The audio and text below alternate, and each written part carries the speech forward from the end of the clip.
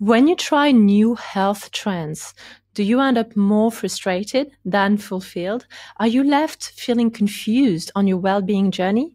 If these questions hit home, you are not alone. Today, I have an expert on this question. I am thrilled to welcome Tony Wrighton, a former Sky Sports broadcaster, NLP expert, and a host of the Zestology podcast. Tony shares ways to revitalize your health, enhance your mental clarity, and find more joy in your everyday life. Enjoy the show. Tony, I am delighted to invite you today on the Charlène Gisèle show. It is so exciting to have you as a guest after being the very honored guest onto your podcast. Tony, a warm welcome. Yeah, you were. It was great to have you on mine. And yeah, thank you. Thanks very much indeed. Well, Tony, one of the many topics that you've become an expert in is one that I'm really fascinated about. And that really, how do we boost our energy? How can we alleviate all of this anxiety? And one thing that I love about your approach is that you've merged the art of combining NLP, one of my passion, with biohacking, another one of my passion. So perhaps can we start there for our audience that may or may not be familiar with NLP, biohacking? Can you tell us a bit about that in your experience and how you've merged the two? Yeah, they always say it's good to have a niche. And I've got two real niches, which means I'm basically in a niche of one.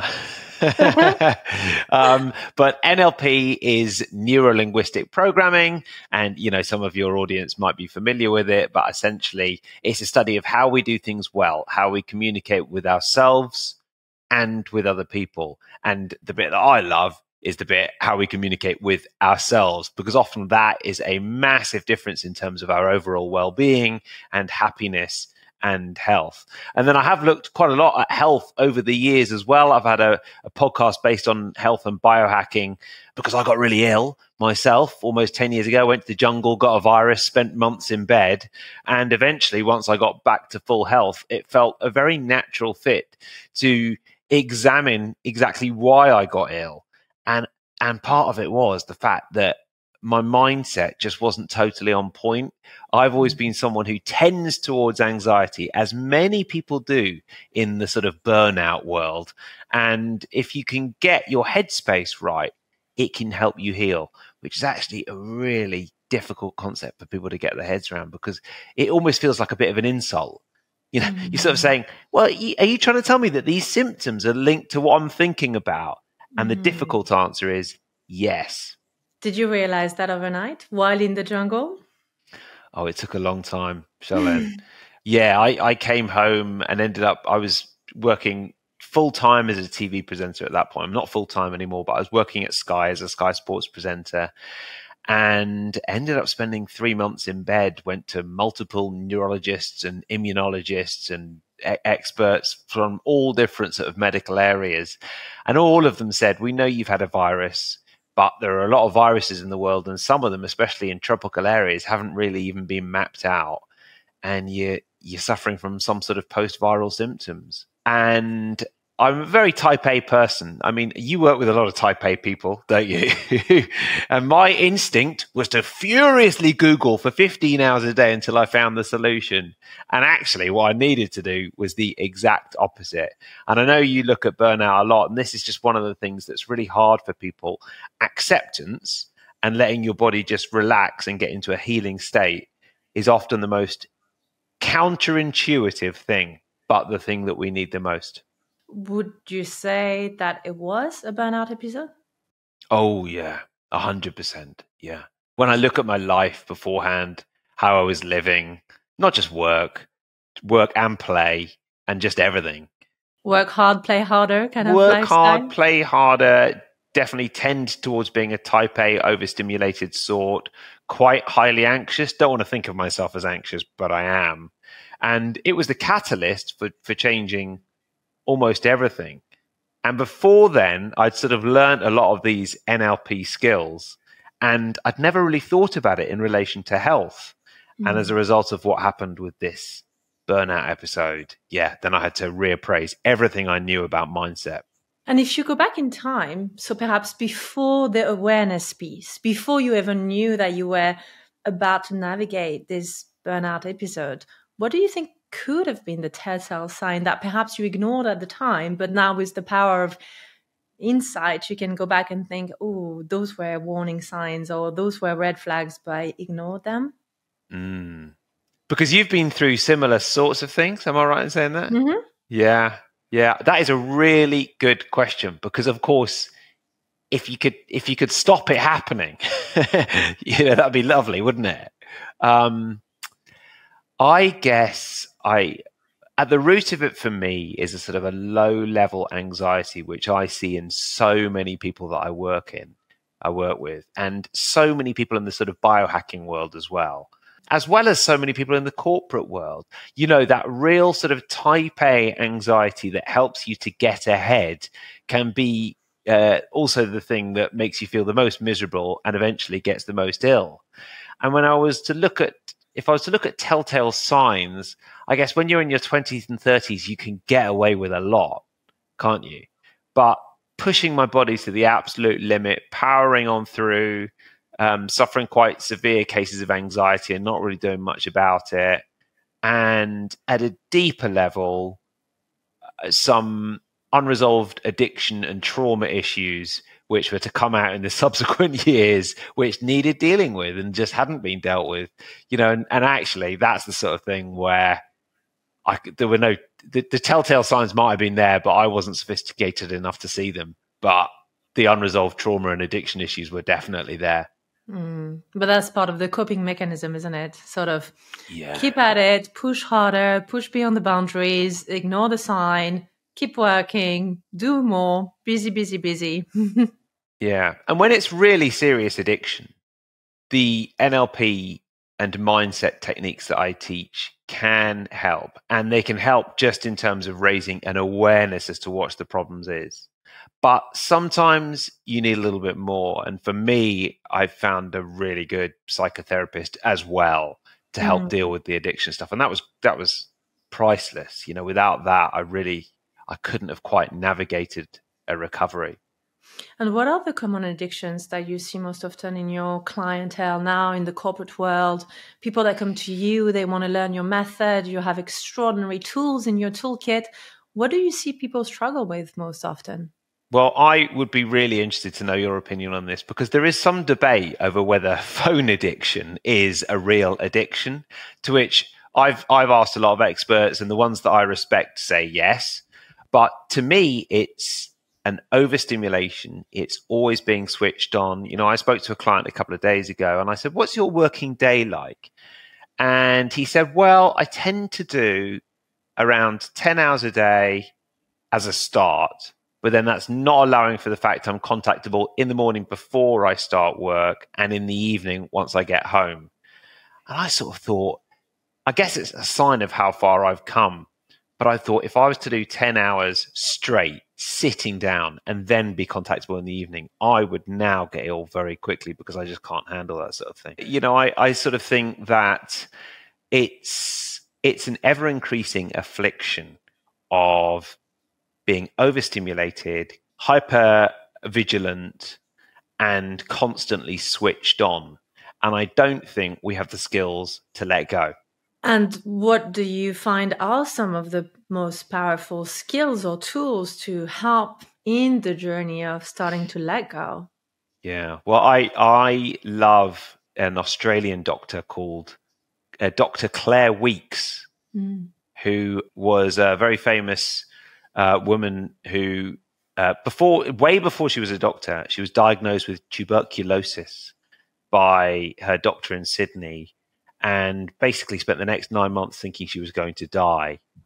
And 9 months later, she went to a second doctor who said, "Sorry, your first doctor got it wrong. You don't have tuberculosis," which felt like a massive reprieve. And that was a very formative experience that allowed her to then say, "Okay, I'm going to go on. I'm going to become a medical doctor, but I'm going to specialize in anxiety and the mental approach to dealing with ill health."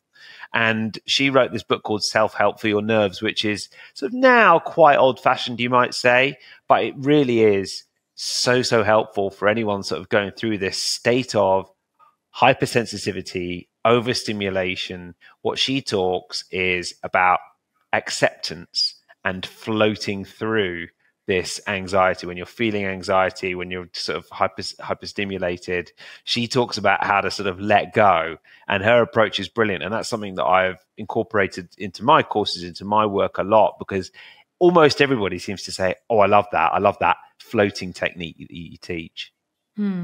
Floating technique. When I hear floating, I think about sensory deprivation and floating tank. That's really where my mind is going. Yeah. Have you done that? Yes, I love that. I really do. I found it at first quite intimidating because I had to use NLP actually to help me with one of my claustrophobia. I was very, very claustrophobic before I got coached through NLP. And I have to confess that when I was in the tank for the very first time, I did have to really go back to the drawing board and use all the tools that I learned. Yeah. Because I could feel the anxiety knocking at the door, you know. I could feel that moment where you go, right, you have a choice here. You can go back to the pattern that you used to know, or you can use all the new tools that you've acquired. Which one is it going to be? I actually found that working through it and reframing my mind and going back, you know, through the breath and picturing colors as well, because obviously you can't see, but I really use this idea of picturing and noticing the sensation of comfort and warmth and telling myself that I was safe and using positive affirmation really went back a long way. And then I worked through that trigger up until the point I felt neutral. I could go into the tank and feel neutral. And I knew, okay, that's actually really helped me close that chapter of my life in terms of working through my phobia. Wow. That's why I always like hanging out with you, Charlène, because actually I can tell you are a very driven person who gets a lot done in life, like me. And a lot of those sorts of people actually tend towards some sort of habits like that sort of anxiety that actually can be quite counterproductive. And what you've done is you've worked through that without losing any of that drive. So when you get into a tank and you start to think, oh, I'm having a bit of a panic here, you really work. I mean, I'm exactly that sort of personality as well. I'm sort of fiddling with the earbuds and I'm struggling to get comfortable. And I'm like, oh, where do I put my neck? And oh my God, I can't see. And where's the lid of the tank? I'm going to get salt in my eyes. And it's a struggle. Yeah, exactly. And that's why I love working with people on stuff around, you know, health and mindset, because I know I need it all the time. It's a process. It's a continuous process that's still going on all the time for me. Oh, absolutely. And I think really in many ways you need to have been there to sympathize and empathize, but also continue to go through the journey, right? To have this thirst of learning and acquiring new tools and techniques. One of the things that I really found insightful about your approach to health is the fact that you really masterfully found the sweet spot between highlighting the technology aspect, so the tracking and the biohacking world, but also bringing it back to the fundamentals. So I personally really thoroughly enjoyed the chapter of your book relating to nature, to exercise, to cool, to the mind, to the fuel, to home, to sleep, because as much as we can be tempted, and as a biohacker, I include myself very much, and I put my hands up and can be guilty of that, to go for the shiny objects syndrome, right? Like the new gadget, the new toy, the new thing that is cool that comes out of the Silicon Valley, and you want to be part of the Aura Ring Club and the Everything Club. And I love those tools and I have them. But I think sometimes it's going back to the basics, right? And not bypassing the essential. Can you talk to us a little bit about how fundamentals are the fundamentals? Yeah. I mean, it's funny because the fundamentals in terms of health, wellness, mindset, biohacking are nearly always the most boring things. It's basically go to bed on time, get enough sleep, get up fairly reasonable time in the morning and get outside. And that's quite boring compared to a ring that gives you your temperature and your heart rate variability and what you should buy for tea next Tuesday. I mean, my journey with cold exposure, for example, is a perfect is a perfect metaphor for the simple things in life being potentially the most powerful. Because when I first got into biohacking, I discovered this thing called cryotherapy. I don't know. Have you done that, Of Charlène? course, yes. I've Yeah. actually done it here Yeah. in London. Yes. Oh, great. Yeah. It's fun in London. London Cryo is a great place to Yes, go for it. that's the one. You essentially, you get into a tank and it cools your body down to minus 230 Fahrenheit for 3 minutes, which is so cold, your body feels like it's every cell in your body thinks, I'm dying here. So I'm going to have to produce massive amounts of extra energy to keep this person alive. And actually you get this huge sense of rejuvenation. And then on a deeper cellular level, you're getting lots of sort of cell recovery and cell regeneration going on as well. And I always found for me, that is a bit much, actually. It was just too much for my body to handle. It's too much of a stressor on the body. Interesting. And so have you gone back to your regular cold bath or cold showers instead? Well, then I tried cold ice baths. And again, just would get out and just feel so, so good, wonderfully rejuvenated. But later on in the day and the next day, I'd feel quite tired. And so now I've just ended up going in the sea, which is completely free, totally natural, not as cold, and suits me perfectly. And that's the evolution of my journey as a biohacker from something which costs quite a lot of money, 3 minutes in a cryotherapy chamber, which is to something which is absolutely free, which is going down to the sea, especially now I live here in Portugal, where the sea's not quite as cold, and having a little morning dip, which I did this morning, Charlène. So could you walk us through your non-negotiables, your habits, the ones that are really part of you, new you? My non-negotiables, I guess the two things that are really important to me are exercise and meditation. And over the years, I've become aware through my obsessive tracking of metrics that exercise is something that really helps me to feel better. In fact, I track my energy levels daily. I give myself a score out of 10, and then I see what else I've done and what improves my energy levels. And I found when I work out, my energy level increases by over 5%. Therefore, exercise is a non-negotiable. So when you say you track it, I'm really curious here. Do you mean you track it by using a method, a spreadsheet? How exactly do you track it? Well, I started off with a pen and paper, did that for years. Then I graduated to various apps. I think there's one called Simple. There's MyFitnessPal. There's Symptom Tracker app. There's quite a few different apps you can use. I now use a Google spreadsheet, a Google form actually that links through to a Google sheet. And it takes about a minute and a half to fill out every evening. And I just ask myself a series of questions like, what was my energy out of 10? What was my sleep like last night? Do I feel inflamed? Are there any notes that I need to put in? Did I take certain supplements? And then occasionally I crunch all the numbers and come up with the stats. And I have to tell you, Charlène, ChatGPT is fantastic for analyzing the data here. You can just take a screen grab of your data, put it into ChatGPT, and it'll give you all the information you ever want. And sometimes it'll even get it right. Sometimes it doesn't get it right, and that's a real problem.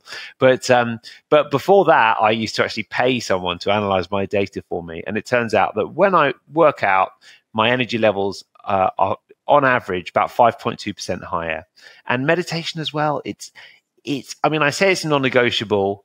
Occasionally with the demands of modern life and parenting, there just isn't the time. But generally speaking, I've got time to meditate. If I can rope in my 4-year-old son to do it, I'll get him to do it as well. He's sometimes a bit reluctant, but sometimes I can make it quite fun for him and he'll get involved too. And that is also something that always just makes me feel better. How do you keep up that consistency? Do you schedule things? Do you have an accountability partner? What are the key measures here to make sure that you keep that up? Well, you may know this already, Charlène, but I always encourage people to get some sort of accountability partner, or if I work with people one-on-one, I am their accountability partner, and I ask them to either message me every night if there's something I want them to do specifically, or we'll have a WhatsApp group, a separate WhatsApp group dedicated to that thing that is a non-negotiable. So me and my wife have 2 WhatsApp groups. One is for meditation and one is for workouts. And every day we put in how long we've worked out for and how long we've meditated. And if I don't meditate, my wife knows about it, but also it's just that it's there. I can see, oh no, I've forgotten to meditate for the last 3 days. It gives me the kick up the backside that I need to actually go and do it today. There's also a deep sense of satisfaction when you get to, write a decent score in the box. So today I've already been for a swim in the sea. I'll count that as about 10 minutes exercise. And then a Pilates class, that's 60 minutes. So I can put 70 in my WhatsApp group today for my exercise WhatsApp. And I'm feeling I'm going to beat my wife today. And so what happens if, say, tomorrow you don't meet your goal or she doesn't reach her goal? What kind of punishment or reward is there for? I want to know that. I guess the only jeopardy is that I am an extremely competitive person, and so is she. Therefore, I'm competing against myself and I'm competing against her. And the satisfying thing is we've been doing the meditation WhatsApp group since 2018, I think. And we've been doing the WhatsApp groups, the workout group, since about 2020. So you can go back every month and see, well, did I work out more than last month or more than this month last year? It's quite satisfying to be able to see your progress. And there's no doubt that over the years, it's encouraged me to work out a lot more than I used to. And how much do you think this working out and meditation and doing it jointly with your wife and being accountable to her and her being accountable to you play a huge part in cultivating a healthy marriage? I don't think it makes much difference in creating a healthy relationship or marriage. But what I would say is that it helps us to be at our best, which we've both found to be extremely important in cultivating a healthy marriage. And I guess the only other thing to say on that is that we prioritize so much our own time, which I sometimes feel not all parents do, but we will always say to each other, you haven't had a workout today and you've been busy, and it's so rather than an hour of parenting here, you go off to the gym, sort yourself out, come back in an hour. And of course you go to the gym and you come back an hour later and you feel great and you're ready to do the parenting and the relationship stuff that perhaps an hour beforehand you were feeling a little bit sluggish on. Of course. And Tony, I'm really curious because I know you work with a lot of high achievers, a lot of type A personalities. How do you work around the perhaps most common objection, which is, well, I love your method, Tony. I buy into the meditation. I buy into the nature exposure. I buy into the sleep. I buy into the workout, but I don't have time. Yeah, that's really interesting. The other, I thought you were going to say with the common objections, I think the other thing is that sometimes when people aren't in the state of health that they want to be in, I think often it's actually a bit of a struggle persuading people that they need to work on what's going on up here rather than take a supplement or go and see the doctor. That is another common objection that's hard.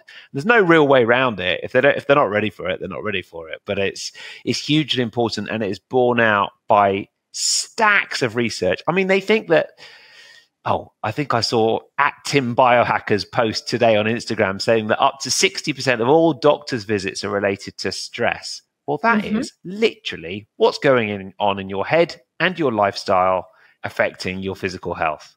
If there wasn't enough reason to sort of make changes in that area, then I don't know what is. But anyway, going back to the other objection. What was the other objection again? Time. Oh, time. Yeah. I guess one of the things that I really love with NLP is a technique known as limiting beliefs, which you will know because you've done your NLP training multiple times. I know you have.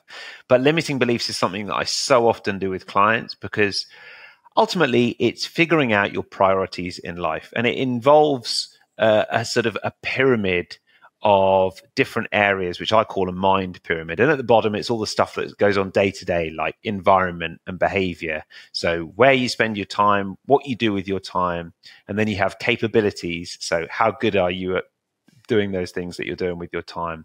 But then at the top of the pyramid, you've got all the really important things in life, like identity and values and beliefs. And I would ask people who are struggling with time management or don't feel like they've got enough time but do want to make changes, I'd say, what's really important to you in your life? And it's nearly always the same sort of things.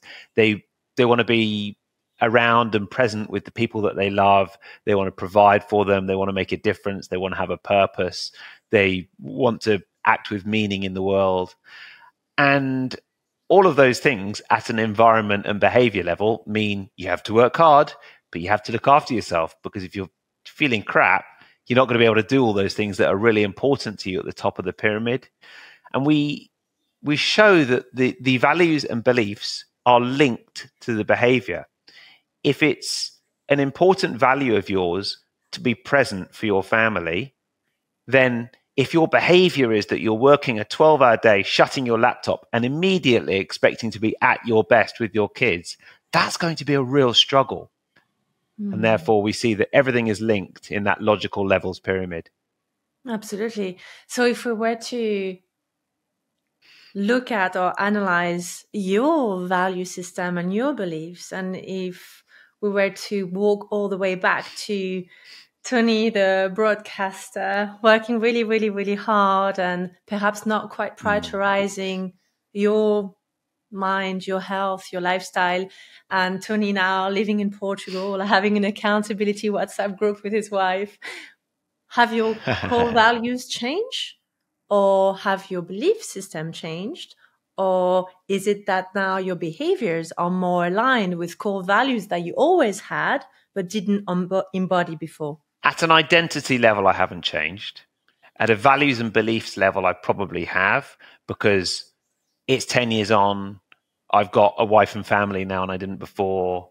As I said, the sort of addiction was playing havoc with my behavior at a lower level, but probably with some of my values as well. And ultimately, when I've done this exercise myself, I've loved it, actually thinking about it from a professional and a personal point of view. And I, at an identity level, very much feel like I'm a communicator. I've been a professional communicator as a radio and TV presenter for 30 years. I now do this sort of thing. I write books and podcasts and everything else. And communicating with other people personally and professionally is, I feel, what I'm best at. So I've sort of really enjoyed that, and then everything trickles down from there. But that is a good question. I'd sort of love to ask the same. And also, I'd love to know with you how you marry the demands of being very successful with what you do and traveling a lot with work, which can be pretty exhausting, I know. And also, from a biohacking perspective and a values perspective, giving enough time to sort of rest and relax and be yourself and enjoy life. Yeah, well, I was smiling when you talked about communication, because that made me reflect on core values that have remained identical when I think of me as a lawyer over a decade ago and me now as a keynote speaker and a coach. The biggest thing that hasn't changed is the fundamental core value of wanting to advocate, of wanting to serve, because advocacy and wanting to serve and wanting to help, or really just finding solution, is at the core of being a lawyer. And it is also at the core of being a coach and being a keynote speaker. The biggest thing that has changed for me is that I had no awareness of health. My playing field was actually just excellence and success. They've always driven me as core values. And I was very much brought up in a family where success was rewarded. Being top of the school was rewarded and encouraged. Sports, not so much. It was always about intellectual achievement. And that was what I wanted to excel at. So it was only when I was faced with the absence of health that I realized there was the existence of wanting to have health. So if I'm being very blunt, it's through seeing my father nearly die in front of me when he had a stroke before my eyes that I realized that the opposite of life was death. You know, it took sort of almost seeing someone so close to me go through burnout and nearly lose his life over it to think, oh, right. So there is something to be said about longevity and about wanting to actually enjoy your success and wanting to survive your success, because otherwise what's the point? So I became interested in the topic of well-being and longevity and biohacking and sustainability as a result of my own health deterioration. Yeah, and the worlds of lawyer or legal world and the TV world, I guess there are a lot of similarities. You know, it's a very fast-paced, driven, unhealthy world in TV. You work in a room with no windows and a lot of bright night lights, and you're often working until midnight, eating some absolute crap that you got from the canteen and shoveling it down because you're on air in 5 minutes flat. It's the adrenaline keeps you going, which is exactly the same as the legal world. And in that sense, I guess there are a lot of similarities. Wow. That indoor lifestyle, right? It may not be an office, it may be a studio in your case, but it's still that natural light deprivation and lack of windows and fresh air. What about the sedentary lifestyle as well? Because I assume, just like lawyers, you would be effectively not moving a lot, right? In that profession. I think so. I mean, the great thing about being a TV presenter is it's intense, but the hours aren't particularly long. But I have found that since stepping away from doing that full time and working more on being an author, I have much more control over my time now in terms of being able to move around. The difficult thing is that I've tried, you talk about moving around a lot and the sedentary lifestyle. I've tried so much to be less sedentary in terms of how I work. And I've tried to do more work on the treadmill. And Charlène, it just doesn't work. It's just, I'm juggling my phone and trying to make notes, and I'm getting knackered. And there's something about sitting down, or even if you've got a standing desk, standing up, that seems to work a lot better. And I can't quite figure out how to be an author and walk about all day. But if I could, I would be delighted. Is that your next step? That's the next step. They do make these walking treadmills, don't they? So maybe I need to try the walking treadmill with a little desk that slots in on top. So maybe I need to try that and see what happens. Tony, one of the things that I would love to explore with you is around your expertise with histamine. Perhaps can you give us a little bit of an understanding of what histamine can look like and feel like in terms of symptoms that people may not know, and what are the things that are most helpful? Yeah. I guess my recovery was two-pronged in that firstly, I realized I needed to stop living such an over-adrenalized lifestyle. And then secondly, there was something more going on under the hood. And that was gut problems that would persistently flare up without much warning.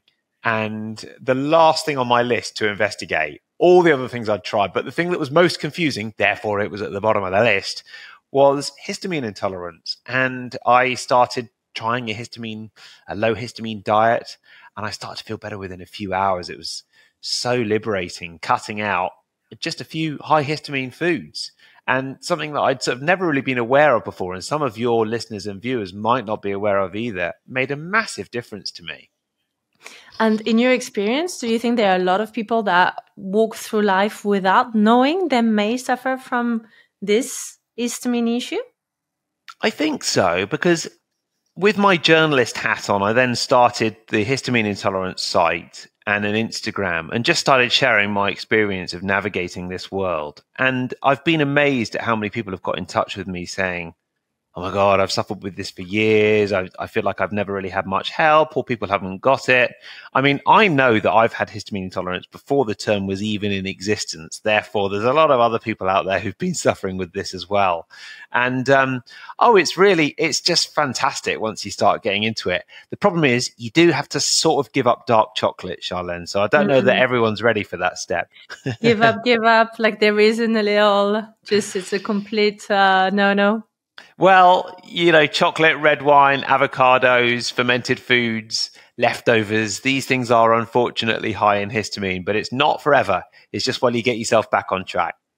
And what are the things that we've talked about, the things we can remove? What are the things that you can add to actually help with histamine intolerance? Yeah, well, there are some things that are actually good for histamine intolerance. Pea shoots are the best thing.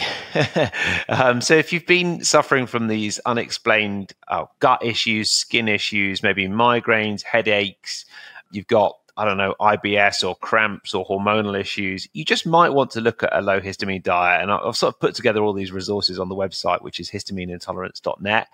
And yeah, you can cut out the certain foods. That's the main thing. But then you can introduce lots of certain foods that will help lower your histamine levels. The best thing is pea shoots. So I am a huge pea shoot eater. And there's other things like apples and celery as well. Not quite as sort of a little bit healthier than chocolate and red wine, isn't it? Well, my histamine solution might be a bit controversial, but as you know, I'm quite a big nose to tail girl. So I like my organ meat, and I found that kidney is actually quite amazing.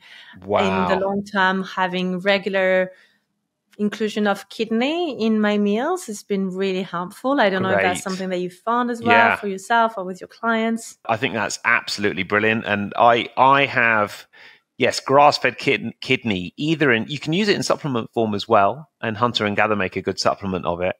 And it's not something that's made a huge difference to my histamine bottom line, but I know a lot of people love it. And I just think that's fantastic.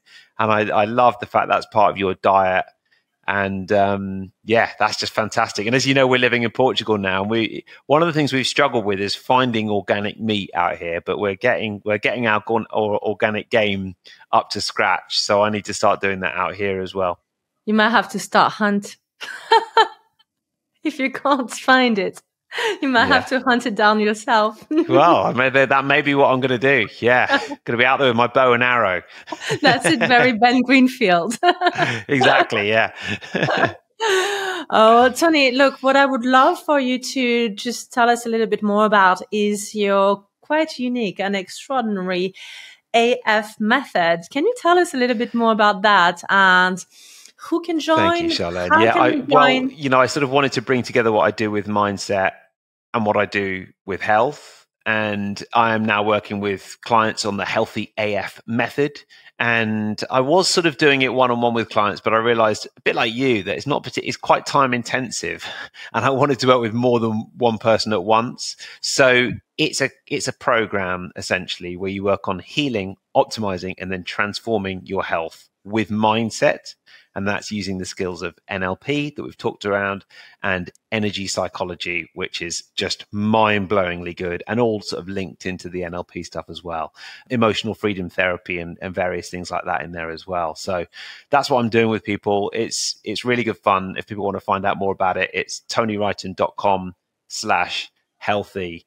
And yeah, if people are sort of going through unexplained health conditions, or they're not as healthy as they want to be, or they're a budding biohacker, but they're just not at 100%, this is the place that nobody thinks is the most important thing to look at, but it is. As we said, it might be the thing that's hardest to persuade people that they need, but I think the healthy AF method is exactly what they need in terms of using mindset to improve their health. And perhaps if someone is listening and is really curious and is really tempted to go and check it out, but still on the fence, could you share with us a no-name basis success story, something remarkable that's happened as a result of using your method?